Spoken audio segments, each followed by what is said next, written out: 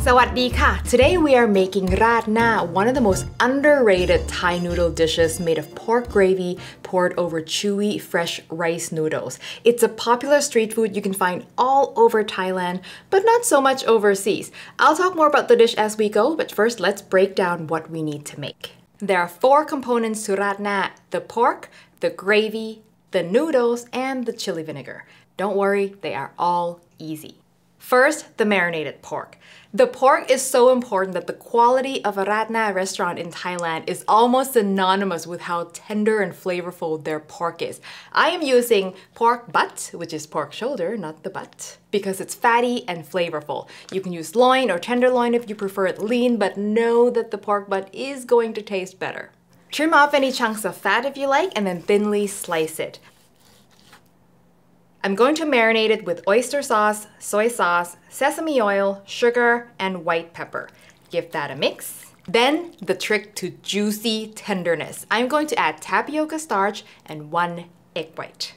This is a common technique in Chinese stir-fries called velveting. The combination of the starch and the egg white forms a protective shell that prevents the meat from drying out, keeping it juicy, tender, and it'll also add a nice mouthfeel that is indeed velvety. You can apply this technique in other dishes as well, and I will talk more about that in the blog post. Noodles. The original Rad Na uses fresh white rice noodles or whole fun noodles. I'll get to substitutes in a second, but you want to look for these at Chinese grocery stores, and most of the time they're going to be in the fridge, but sometimes they're not.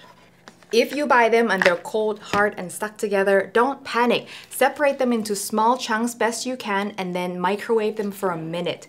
Take them out, separate them into even smaller chunks, and then zap them again until they're hot and soft and you can peel them apart. And be careful here, don't burn your hand. Warning, do not try to peel them apart when they are still cold. Unlike pasta, rice noodles become hard when they're refrigerated. And if you try to peel them, they're just gonna break into small pieces. But once they're hot, they'll regain their softness and elasticity, and then it won't be a problem. If these noodles aren't available, here are some options. You can use thin rice vermicelli or senmi, which is actually a popular option for homemade Rad Na because these are pantry staples for Thai people. Or you can use wonton noodles, or what we call banh mi. The thin ones or the flat ones will both work. You can also get a little fancy and deep fry the thin ones and make crispy Rad Na, which is also very popular. If you're gonna use one of these alternative noodles, I'll include the how-to in the blog post. Moving on. Once you've got your rice noodles pulled apart, drizzle a little dark soy sauce or black soy sauce on them to stain them for a nice color, but it's not necessary.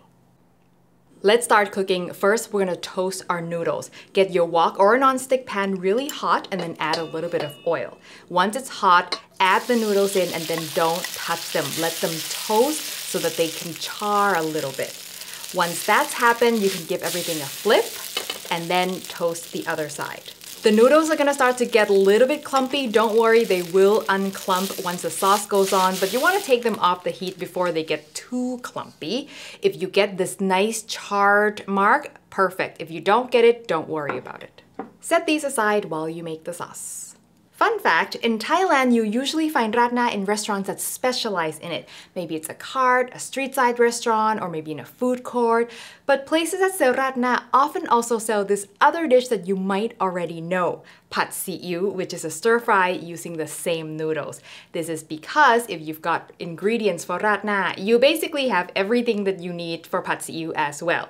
So if you have ingredients left over and you don't want to make Rad Na again, my pad see ew recipe is ready for you in the description. Now the star of the show, the gravy, which requires this key ingredient. This is tau jiao, which you can think of as the Thai version of miso paste, but it's runnier. It's not easy to find, but you can use miso paste instead, or you can also use the Korean doenjang. I have made Rad Na before using this low sodium miso and it was great. Husband didn't even notice that I changed anything. If you're gonna use regular sodium miso, maybe start with a little bit less and then you can always add more at the end.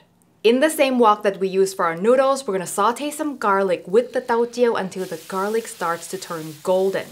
Deglaze with the good homemade pork stock, more on that in a little bit, and then add our seasonings. Soy sauce, Golden Mountain seasoning, sugar, white pepper, and a little sesame oil, which is optional. If you don't have Golden Mountain sauce, you can also add Maggi seasoning or oyster sauce instead. Bring it to a boil, and while you wait, mix together some tapioca starch with just enough water to dissolve it. This is going to be our thickening agent, and tapioca starch is the traditional starch and is my preference, but cornstarch will also work. Once the sauce is fully boiling, add the pork and quickly spread it out so that the pieces are not stuck together. It is very important that you put the pork in when the liquid is fully boiling. That temperature is required to seal the pork, to instantly cook the velveting mixture so that it gels up around the pork. If it's too cold, it's just gonna wash away all that velveting. Once the pork is separated, add the Chinese broccoli, which for this I have thinly sliced the stems on a bias and then roughly chopped the leaves. Your heat, by the way, should be on high this whole time. Stir the vegetables in, and then I'm gonna give my starch slurry a stir one more time because it will settle as it sits. And then once I notice bubbling in the sauce, I'm gonna add about half of my slurry and stir that in. You'll notice the sauce starts to thicken, but before you add more starch slurry to make the sauce thicker, you want to wait until the sauce is boiling because that's how you know that the starch you've already added has done its job. Don't make the sauce too thick. There is nothing worse than the gloopy Rad Na sauce. You want it just thick enough to coat the noodles. And that is it. You just give it a taste and make sure the seasoning is good. Add more salt or soy sauce if it needs it, and it's done. A note about the pork stock. As you saw, the gravy is made mostly of pork stock, so if that's not good, your dish is not gonna be good. Yes, I do recommend a homemade Thai-style pork stock for the right flavor. I do have a recipe for it. It is easy and you can even make it in an Instant Pot. That's what I do. If you don't eat pork, chicken stock will also work, but again, homemade Thai style for the right flavor. One last thing, prik nam som or chili vinegar. This is a classic condiment that is always served with Rad Na, and technically it is optional, but for me, I think it's necessary. Simply slice any kind of hot chilies. I'm using Thai chilies here, but jalapeno serranos will work also, and then just add it to some white vinegar. That's it. Let it sit for at least 15 minutes, and this will keep forever in the fridge, and when you go to use it, you can eat the chilies or not. So by now, some of you might be thinking, wait a minute, this looks nothing like a Thai dish. No lemongrass, no coconut milk, not even fish sauce. In fact, this looks more like a Chinese dish.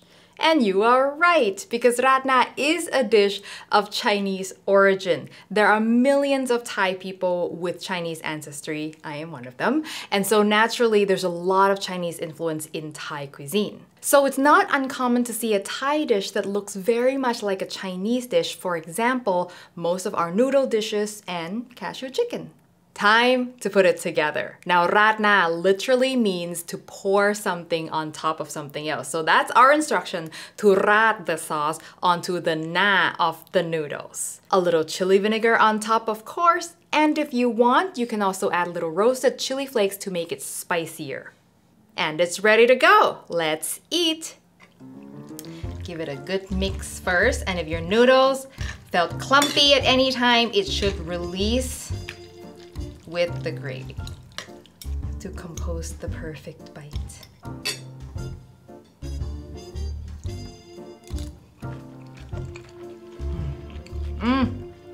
Oh, so good.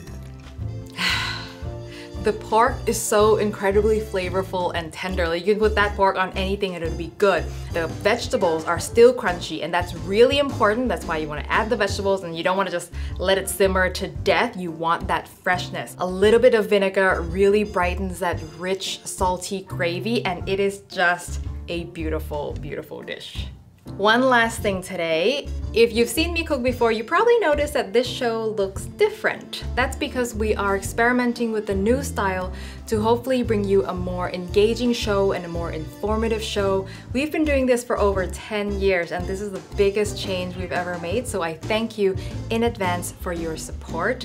in particular our Patreon members. So in this video, I want to do a special shout out to all of you. Thank you guys so much for your support. Even a couple of bucks make a difference. It's much more meaningful than you might think, both in monetary terms and in fueling my spirit to keep me going when things are hard sometimes. In the future, I will call out members who pledge above a certain tier as a reward, but just for this one, I wanted to publicly thank everyone for your support all these years.